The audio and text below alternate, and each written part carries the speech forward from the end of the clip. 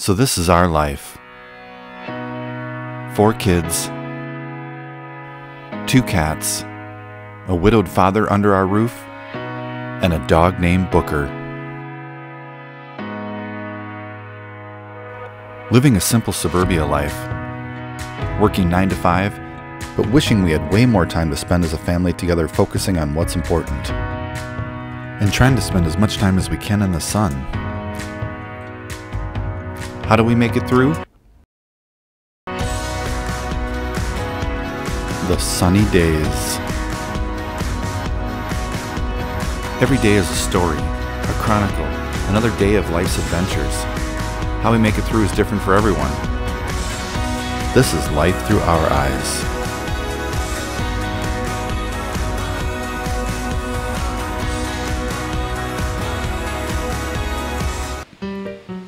Well, here we go. First overnight in the RV. And we're heading quite a ways south down the Mississippi River to a town called Winona. Nope, no more planes for us. At least not for a while. There's quite a bit to see on the way, so we're going to make a few stops at some scenic overlooks, and we'll see what else we can find.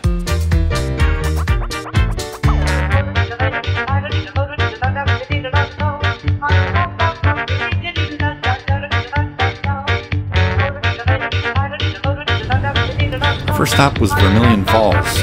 We've never been here, barely even heard about the place. But somebody said something about a waterfall, so we were sold.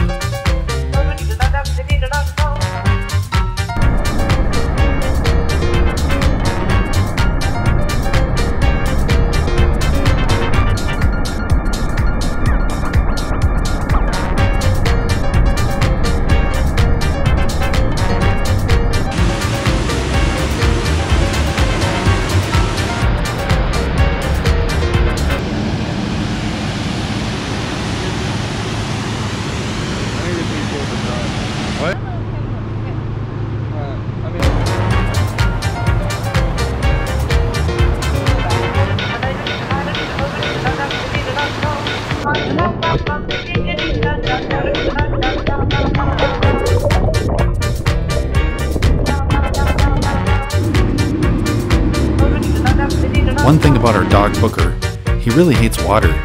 He's really afraid of it. It's kind of unusual for a dog.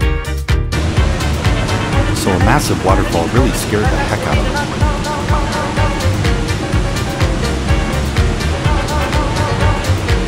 This was definitely a cool spot to explore.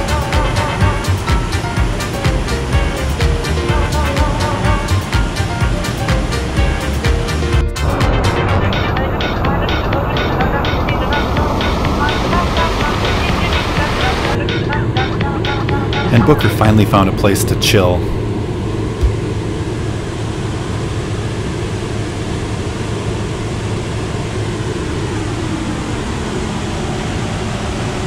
We even caught Camden learning some of the camera tricks. He did a pretty good job too.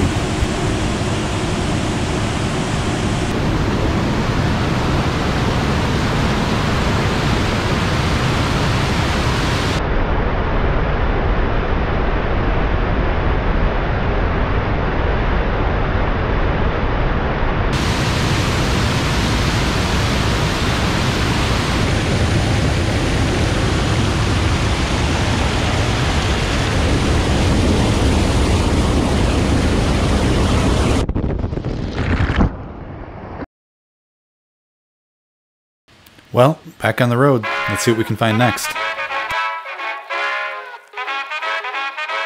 Oh, look at this up here. It's like a brown stone lookout. This was the Red Wing Overlook. It's a pretty cool park in here. Bookie will like run around here. Heck yeah. Check out that view. I'm gonna park right over here. And I just might think it's a perfect spot for some great drone footage.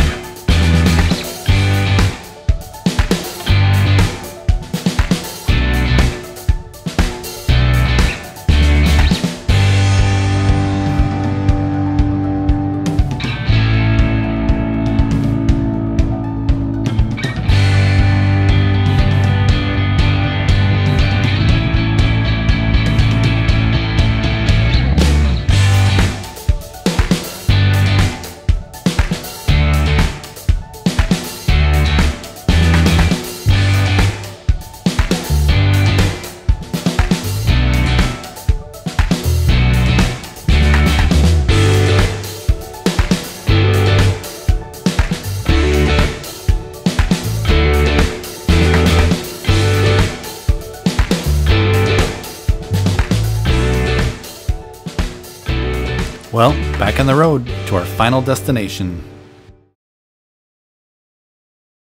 We made this huge crawl up the hill to the Garvin Heights Winery to meet Linda and Marvin, the owners. They were very welcoming.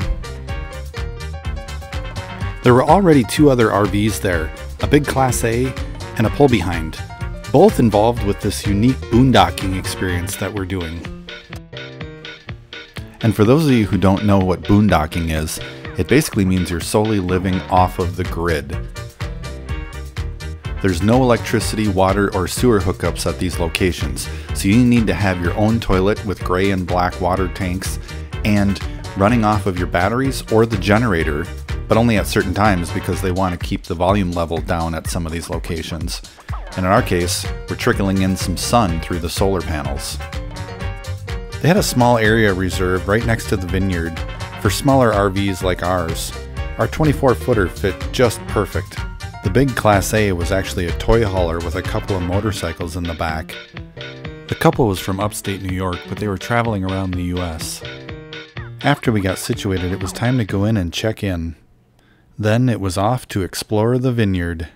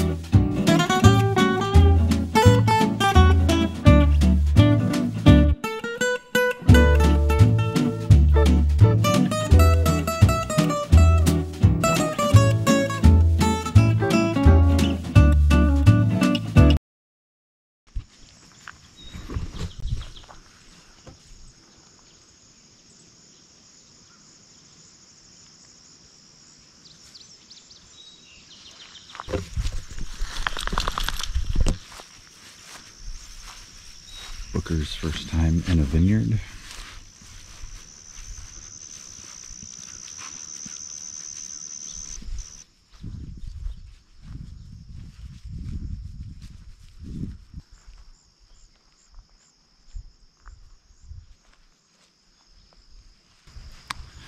So this RV membership that we are a part of allows us to stay in, it's about 1,200 different locations across the US, one flat fee, and most of them are vineyards. You know, these owners have opened their place up, vineyards, breweries, museums, farms, and in this case we're at Garvin Heights Winery, and we were able to park the RV right next to the actual vineyard and spend the night. It was absolutely surreal. Just all you hear is crickets and nothing.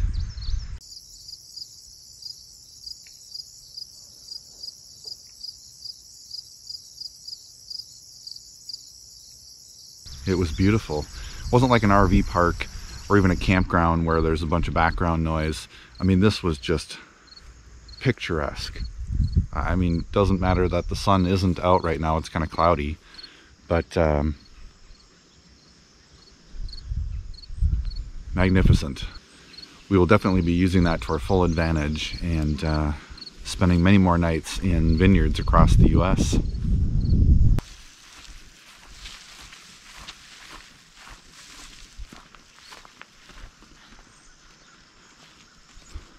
The owners have allowed us to walk right through their vineyard, open up their gates. Obviously we're guests here staying the night. There are a couple other RVs here, kind of different spots on the other side of their actual winery. So we have this nice little private secluded area. There was a fire pit last night. Had a little bonfire.